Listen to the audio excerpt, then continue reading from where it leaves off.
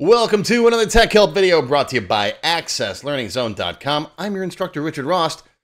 Got date problems? Kind of like got milk, right?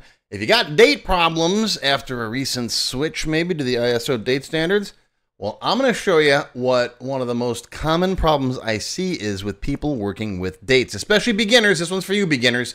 And I'll be honest, I made this exact same mistake for years. When I first started using Access databases. For years I did this.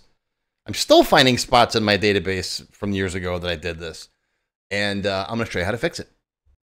All right, today's question comes from Landon in Sandy Springs, Georgia, one of my Platinum members. Let's see what Landon has to say. We're going to try this voice synthesis one more time. We'll see if we can get Sammy to warm up to it. Hi, I recently switched my database to use ISO date formatting, as you instructed in one of your videos. And now some of my queries and VBA code aren't functioning as they used to. I am uncertain about what's causing the issue, but it seems that my methods of handling dates are no longer yielding the correct results. For example, query criteria no longer work. Could you help me identify the problem and find a solution? I don't know. What do you think? I'm still on the fence myself as far as using this this voice synthesis thing goes. But I might as well give them a plug while I'm at it. It's a site called Speechma. You just basically copy and paste it in here. You can pick any kind of a voice you want, what language you want, what country you want, and then it gives you samples down here, right? Like this one. Welcome to Speechma, where your words transform into... Right. It's pretty cool. I like it. I don't know if I'm going to keep using it or not. What do you guys think? Anyways, Landon's problem is a problem that I had myself, like I said, and I see it coming from a lot of people. And the problem is the way that he's handling the dates in his system. Now, one of my missions in life is to get everyone in the world using the ISO date format. It's year, month, day, just like this. All right. It's universal. Everybody can understand what it means. Computers work great with this because this is the best way to sort dates, right? Year first, then month, then day. Month, day, year is silly. If anything, I like the European style day, month, year. That makes more sense, but this makes the most sense. So one of my missions is to get everyone to switch to this. I switched this myself a couple of years ago. It's 2025. I think I switched back in 2022. But the problem is if you have an Access database or even Excel spreadsheets or any of that stuff where you've been relying on a specific format to work in your database, then you might have to retool those formats and change things around the way you're working with the database.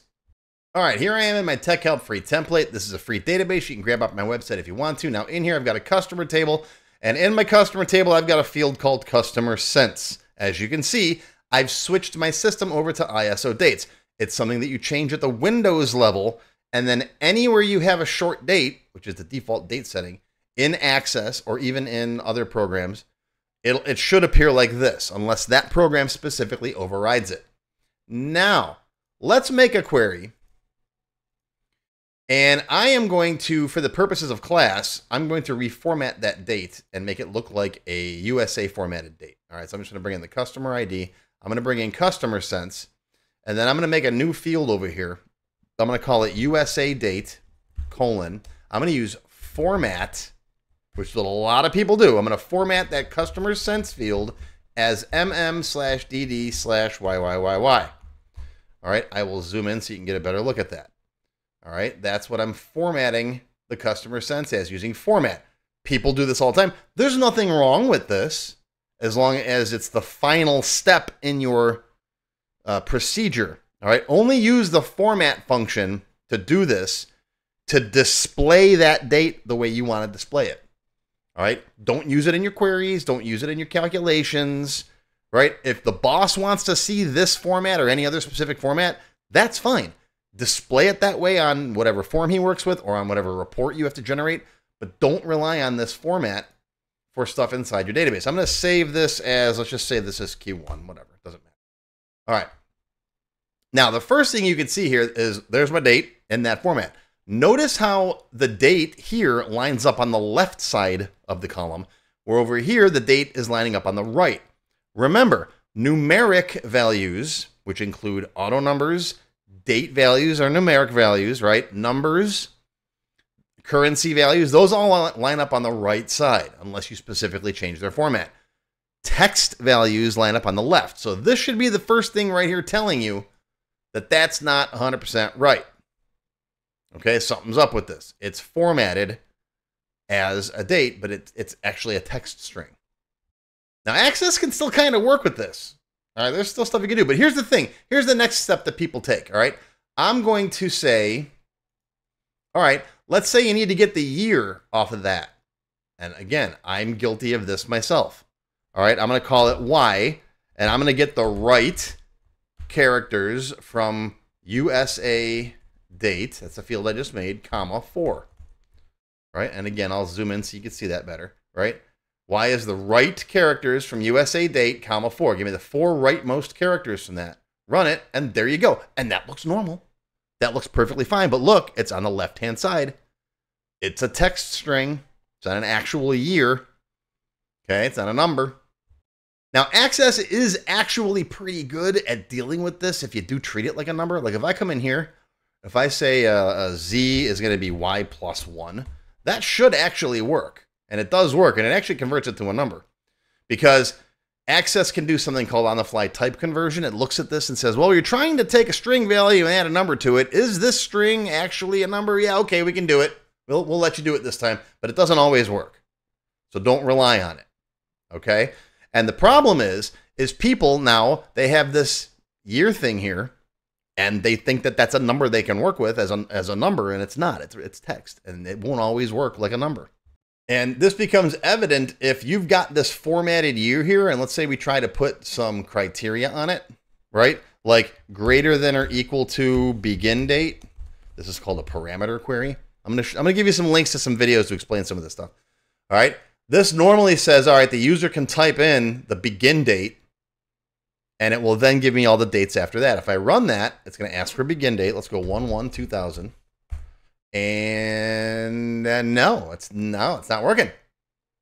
It's giving me 1955s, 1987s, but it's also missing a bunch of dates. It's missing everything from January through October. What's going on? Well, the problem is it's treating it like text. Okay, so if you have, usually this happens like in an earlier query, right? Like let's say you've got, this is Q1, right? This is our query 1. Let's get rid of that. Save this. All right, now I'm making another query based on that query. So I'll bring in Q1, and then I bring in my formatted date, right? And then I run it. Okay, there's all my dates. Looks good. They look like dates. All right, now in here I put in greater than or equal to begin date, and then I run it. And this is the exact problem that they had, by the way. I had Landon send me some screenshots, and yep, this is exactly what's going on. You type in 1/1/2000, and it does a text-based comparison to those two things. All right, so that's not the way that you do it. And like I said, I'm guilty of this myself. In my first couple databases, I used to always use, give me the right 4 characters to represent the year, and that is not good. You don't do that. So what do you do? Well, like I said earlier, only format the date in a different way like this where you're displaying it. But that's it. Don't rely on this for any other kind of numerical data. Okay? And if you need to get the year, don't use the right function. Use the year function. Y is the year of customer sense. There's a year function. There's a month function. There's a day function. Right? Now that's an actual year. And look at that. It's lined up on the right side of the field. Okay? And if you want to put your criteria here, put it on an actual date field. Greater than or equal to begin date. Like that. Okay? Now, do you have to always type in your date in the right format? No. 1/1/2000. It should still work. Access is pretty good about knowing what type of data you're typing in. It got all the right dates. Okay? You can still type it in the normal ISO format. That should get that. There you go. Okay, that is regional, I believe, though. If you're in Europe and your regional settings are set to European, UK, whatever, it's going to go day, month, year. It matters because if you type in 1/2/2000. Is that January 2nd or is that February 1st? See, that's why this format is dumb.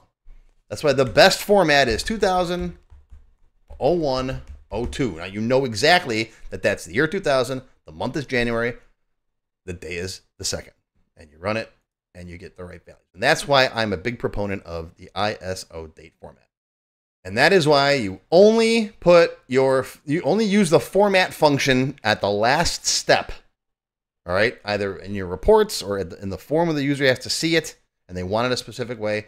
Everywhere else you use these functions and you don't use format, you don't use left and right. Don't treat it like a string. All right, here's some other videos for you to watch. Here's the format property and function. Here are those string functions, right? Left, right, mid. Okay, learn these. These are definitely good, but don't use them for dates. Here's my video on query criteria. That's this thing down here. That's a criteria. And specifically, having it where the user can type in their own criteria, that's called a parameter query. All right, parameter query. Learn more about this. I cover all this stuff in my beginner classes, by the way. This is all beginner stuff. If you do want to take a piece of that date, there are separate functions for year, month, and day. Use those. You can separate a date out into any of its components. There's tons of different date functions.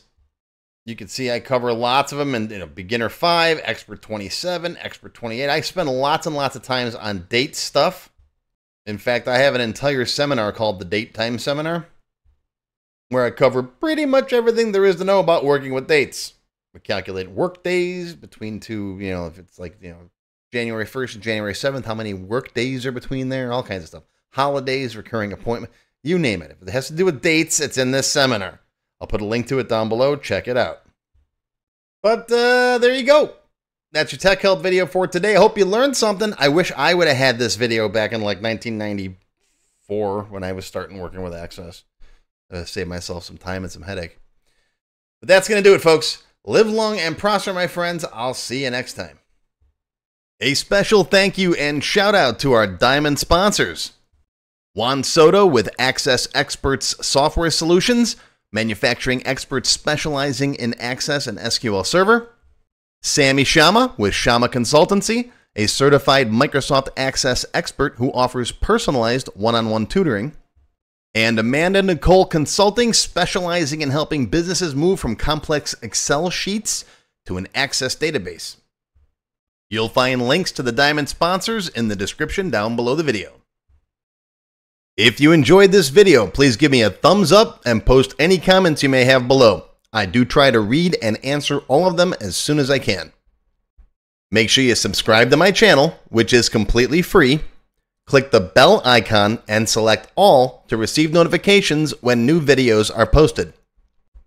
Want to learn more? Click the Show More link below the video to find additional resources and links. YouTube does a pretty good job of hiding it. It's right down there. See this part of the description here, right? The name, the video's up here. There's a little Show More down there, right down the bottom. It's kind of hard to find. But once you click on that, you'll see a list of other videos, additional information related to the current topic, free lessons, and lots more. And YouTube no longer sends out email notifications when new videos are posted like they used to do. But if you'd like to get an email every time I post a new video, click on the link to join my mailing list. And you can pick how frequently to get emails from me, either as they happen, daily, weekly, or monthly. Now, if you'd like to become a paid member of my channel and receive all kinds of awesome perks, click on the Join button. You'll see a list of all the different membership levels that are available, each with its own special perks, including my extended cut videos, access to my code vault, lots of VBA source code in there, template downloads, and lots more. I'll talk more about these perks at the end of the video. Even if you don't want to commit to becoming a paid member and you'd like to help support my work, please feel free to click on the tip jar link. Your patronage is greatly appreciated and will help keep these free videos coming. I got some puppies to feed. But don't worry, no matter what, these free tech help videos are going to keep coming. As long as you keep watching them, I'll keep making more, and they'll always be free. Now, if you really want to learn Access and you haven't tried my free Access Level 1 course, check it out now. It covers all the basics of Microsoft Access, including building forms, queries, reports, and more. It's over 4 hours long. You can find it on my website or on my YouTube channel. I'll put a link down below you can click on. And did I mention it's completely free? The whole thing, free, 4 hours. Go watch it. And okay, a lot of you have told me that you don't have time to sit through a 4-hour course. So I do now have a quicker Microsoft Access for Beginners video that covers all the basics faster in about 30 minutes. And no, I didn't just put the video on fast forward, but I'll put a link to this down below as well. Now, if you like level 1, level 2 is just $1. That's it, $1. And that's another whole like 90-minute course.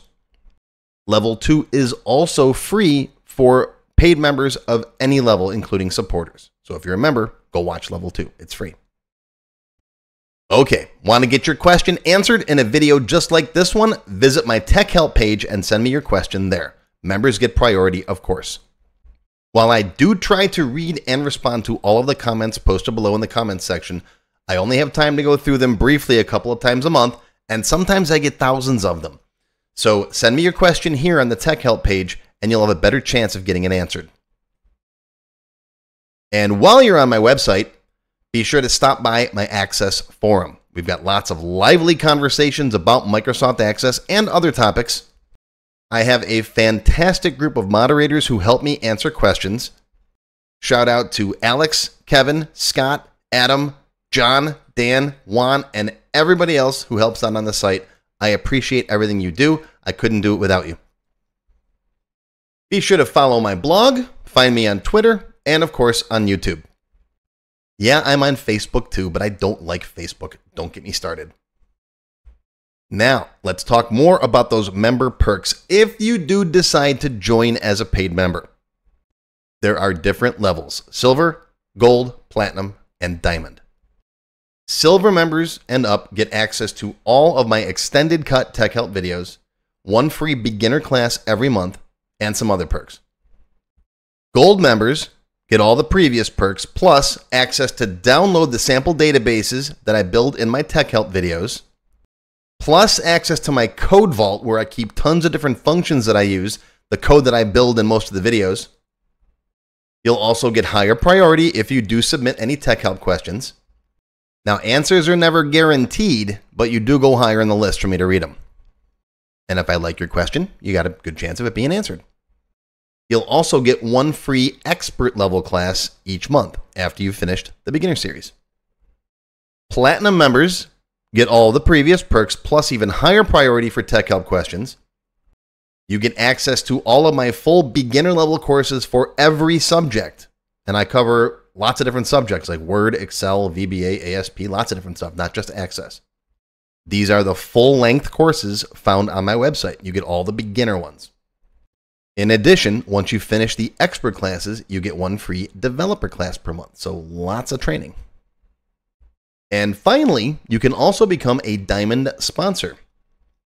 You'll have your name or your company name listed on a sponsors page that will be shown on each video as long as you're a sponsor. You'll get a shout out in the video and a link to your website or product in the text below the video and on my website. So that's it. Once again, my name is Richard Rost. Thank you for watching this video brought to you by AccessLearningZone.com. I hope you enjoyed. I hope you learned something today. Live long and prosper, my friends. I'll see you again soon.